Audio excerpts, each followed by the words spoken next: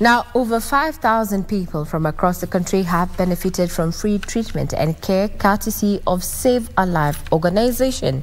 Now celebrating the major milestone at a Nairobi hotel, the founder of the organization, Joseph Murimi, urged Kenyans to take up the National Hospital Insurance Fund cover to enable them access medical services at any time without having to worry about the cost.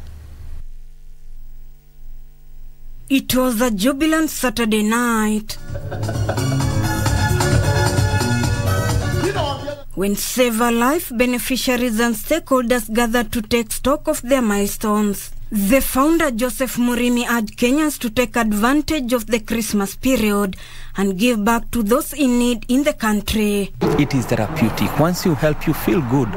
So for those who believe in science, once you help, I want to urge anyone who is, maybe as you celebrate this Christmas holiday, help someone and you'll feel good. And it's so rewarding to see some of the patients you have been able to touch, that they're actually here in this particular function tonight, just to be a testimony, because sometimes their story is more powerful because they are the ones who have gone through the problem they know, and they are the ones who needed the need at the time when they felt that there was nothing coming towards them to help them. The beneficiaries showing gratitude to philanthropists who have saved their lives when times look gloomy for them. In fact, walikuwa wanasema nimerogwa na watu wa familia, ndio maana nikavura vitumbo.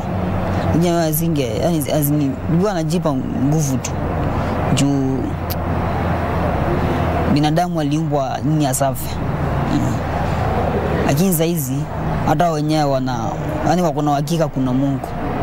Hata mimi mwenyewe nikakuja nikagundua kuwa in God and with faith everything is possible. The day I was sick, I could not go to school. I could not walk outside because people are bullying at me, looking at me very bad. Other one were telling me that I'm pregnant.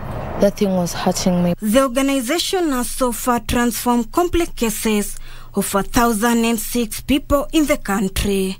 Ruth Wamboi reporting for Sunday Express.